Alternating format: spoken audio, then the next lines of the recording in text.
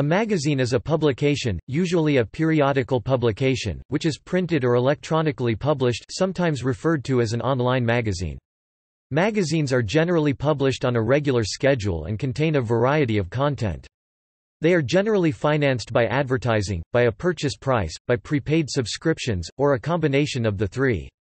At its root, the word magazine refers to a collection or storage location. In the case of written publication, it is a collection of written articles.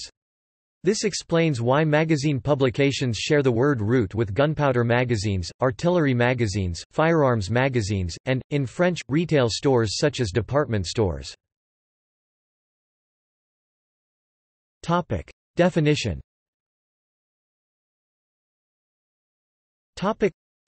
By definition, a magazine paginates with each issue starting at page 3, with the standard sizing being 8 3/8 in x 10 7/8 in 210 mm x 280 mm. However, in the technical sense, a journal has continuous pagination throughout a volume. Thus Business Week, which starts each issue anew with page 1, is a magazine, but the Journal of Business Communication, which starts each volume with the winter issue and continues the same sequence of pagination throughout the coterminous year, is a journal. Some professional or trade publications are also peer-reviewed, an example being the Journal of Accountancy. Academic or professional publications that are not peer-reviewed are generally professional magazines. That a publication calls itself a journal does not make it a journal in the technical sense. The Wall Street Journal is actually a newspaper. Topic: Distribution. Topic: Magazines can be distributed through the mail, through sales by newsstands, bookstores, or other vendors, or through free distribution at selected pickup locations. The subscription business models for distribution fall into three main categories. Paid circulation. In this model, the magazine is sold to readers for a price, either on a per-issue basis or by subscription, where an annual fee or monthly price is paid and issues are sent by post to readers. Paid circulation allows for defined readership statistics. Non-paid circulation. This means that there is no cover price and issues are given away, for example in street dispensers, airline, or included with other products or publications. Because this model involves giving issues away to unspecific populations, the statistics only entail the number of issues distributed, and not who reads them. Controlled circulation. This is the model used by many trade magazines, industry-based periodicals, distributed only to qualifying readers, often for free and determined by some form of survey. Because of costs, e.g., printing and postage associated with the medium of print, publishers may not distribute free copies to everyone who requests one unqualified leads. Instead, they operate under controlled circulation, deciding who may receive free subscriptions based on each person's qualification as a member of the trade and likelihood of buying, for example, likelihood of having corporate purchasing authority, as determined from job title. This allows a high level of certainty that advertisements will be received by the advertiser's target audience, and it avoids wasted printing and distribution expenses. This latter model was widely used before the rise of the World Wide Web and is still employed by some titles. For example, in the United Kingdom, a number of computer industry magazines use this model, including Computer Weekly and Computing, and in finance, Waters magazine. For the global media industry, an example would be VideoAge International. History.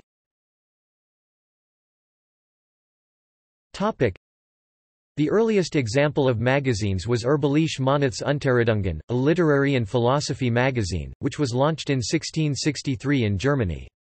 The Gentleman's magazine, first published in 1731, in London was the first general interest magazine. Edward Cave, who edited the Gentleman's magazine under the pen name Sylvanus Urban, was the first to use the term magazine on the analogy of a military storehouse. Founded by Herbert Ingram in 1842, the Illustrated London News was the first illustrated magazine. Britain. The oldest consumer magazine still in print is the Scots Magazine, which was first published in 1739, though multiple changes in ownership and gaps in publication totalling over 90 years weaken that claim. Lloyd's List was founded in Edward Lloyd's England coffee shop in 1734, and though its online platform is still updated daily, it has not been published as a magazine since 2013 after 274 years. Despite being among the first mass media outlets to venture from the Bible, periodicals still remained rooted in the naturalized class and gender system held by European and American society. Manufacturing of the early magazines were done via an archaic form of the printing press, using large hand-engraved wood blocks for printing. When production of magazines increased, entire production lines were created to manufacture these wooden blocks. France. Under the Ancien regime, the most prominent magazines were Mercure de France, Journal des Sçavans, founded in 1665 for scientists, and Gazette de France, founded in 1631. Jean Loret was one of France's first journalists. He disseminated the weekly news of music, dance and Parisian society from 1650 until 1665 in verse, in what he called a Gazette burlesque, assembled in 3 volumes of La Muse historique 1650, 1660, 1665. The French press lagged a generation behind the British, for they catered to the needs the aristocracy, while the newer British counterparts were oriented toward the middle and working classes. Periodicals were censored by the central government in Paris. They were not totally quiescent politically. Often they criticized church abuses and bureaucratic ineptitude. They supported the monarchy and they played at most a small role in stimulating the revolution. During the Revolution, new periodicals played central roles as propaganda organs for various factions. Jean-Paul Marat (1743–1793) was the most prominent editor. His Ami du Peuple advocated vigorously for the rights of the lower classes against the enemies of the people Marat hated. It closed when he was assassinated. After 1800, Napoleon reimposed strict censorship. Magazines flourished after Napoleon left in 1815. Most were based in Paris and most emphasized literature, poetry and stories. They served religious, cultural and political communities. In times of political crisis they expressed and helped shape the views of their readership and thereby were major elements in the changing political culture. For example, there were 8 Catholic periodicals in 1830 in Paris. None were officially owned or sponsored by the Church and they reflected a range of opinion among educated Catholics about current issues, such as the 1830 July Revolution that overthrew the Bourbon monarchy. Several were strong supporters of the Bourbon kings, but all 8 ultimately urged support for the new government, putting their appeals in terms of preserving civil order. They often discussed the relationship between church and state. Generally, they urged priests to focus on spiritual matters and not engage in politics. Historian M. Patricia Doherty says this process created a distance between the Church and the new monarch and enabled Catholics to develop a new understanding of church-state relationships and the source of political authority. Turkey.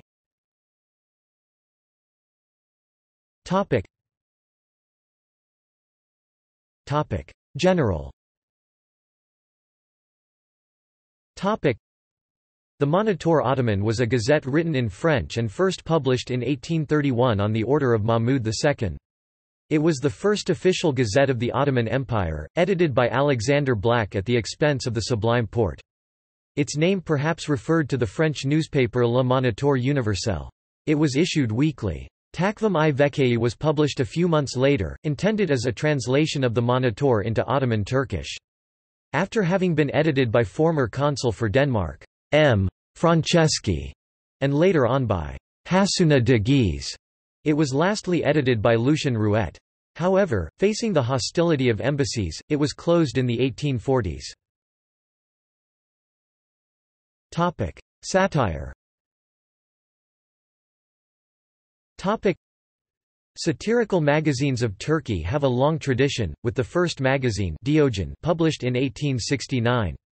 There are currently around 20 satirical magazines. The leading ones are Penguin 70,000 weekly circulation, Lehman 50,000 and Ukas's. Historical examples include Oghuz Aral's magazine Gerger, which reached a circulation of 500,000 in the 1970s, and Marco Passa, launched 1946. Others include El Manyak and Lombok. Topic: United States. Topic: Late 19th century. In the mid-1800s, monthly magazines gained popularity. They were general interest to begin, containing some news, vignettes, poems, history, political events, and social discussion. Unlike newspapers, they were more of a monthly record of current events along with entertaining stories, poems, and pictures. The first periodicals to branch out from news were Harper's and The Atlantic, which focused on fostering the arts. Both Harper's and The Atlantic persist to this day, with Harper's being a cultural magazine and The Atlantic focusing mainly on world events. Early publications of Harper's even held famous works such as early publications of Moby Dick or famous events such as the laying of the world's first transatlantic telegraph cable. However, the majority of early content was trickled down from British events. The development of the magazine stimulated an increase in literary criticism and political debate, moving towards more opinionated pieces from the objective newspapers. The increased time between prints and the greater amount of space to write provided a forum for public arguments by scholars and critical observers. The early periodical predecessors to magazines started to evolve to modern definition in the late 1800s. Works slowly became more specialized, and the general discussion or cultural periodicals were forced to adapt to a consumer market which yearned for more localization of issues and events. Topic: Progressive era, 1890s to 1920s.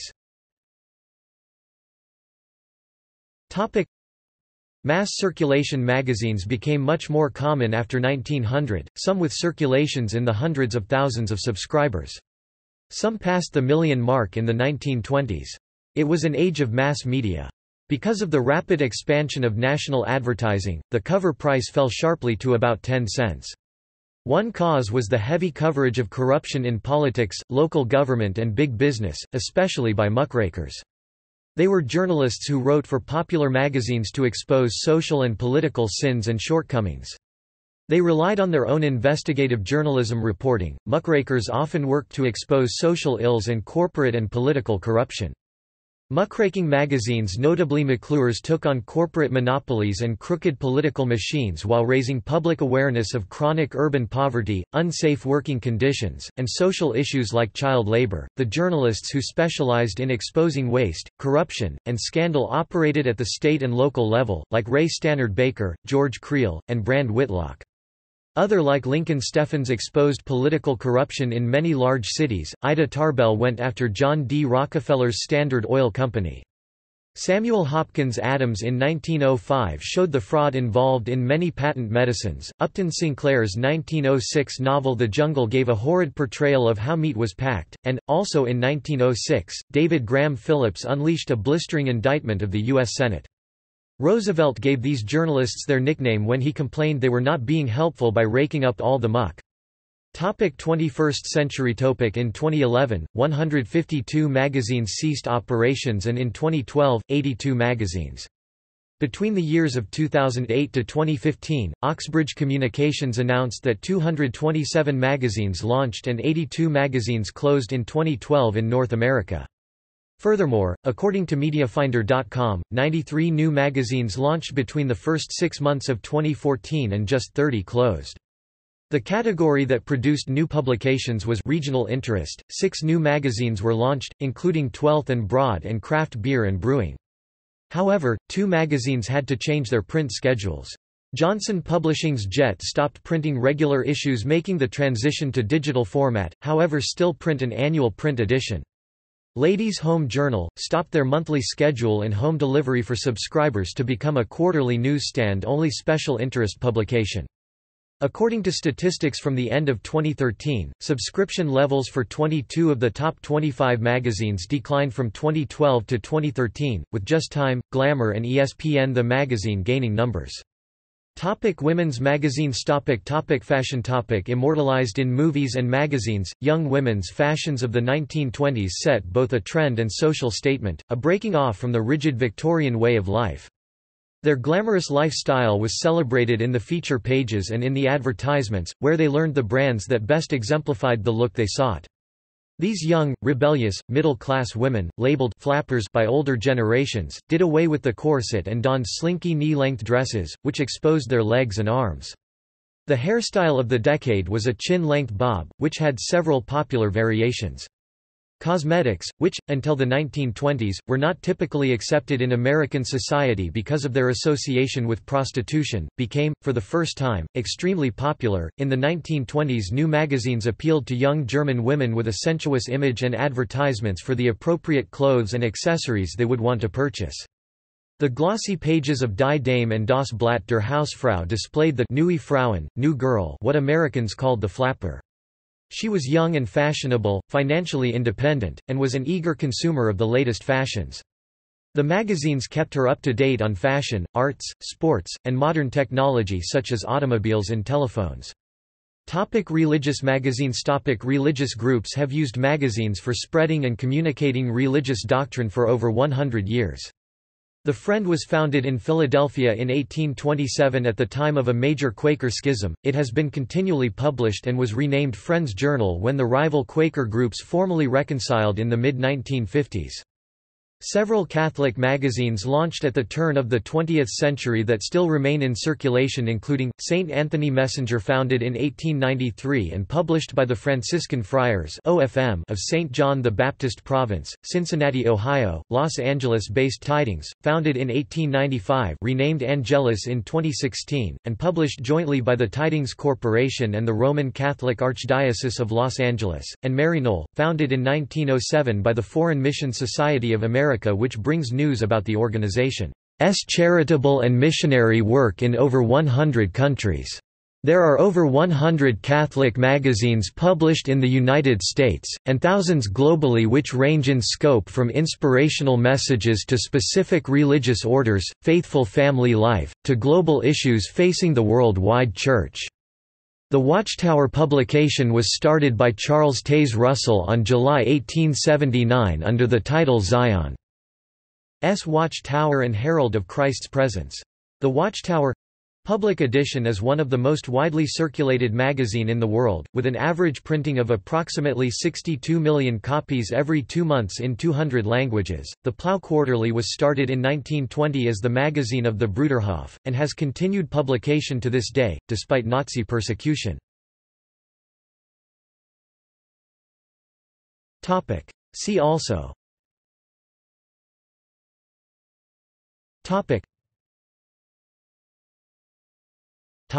Lists.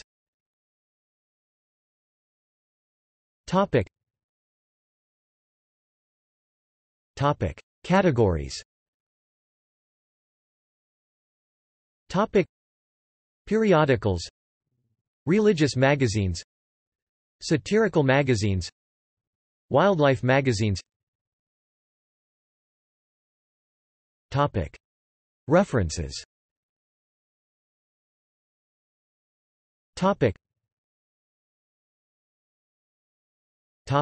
Further reading.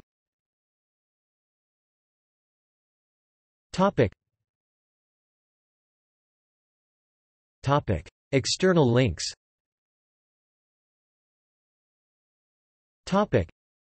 The magazine rack collection on the Internet Archive. Magazine at Curlie.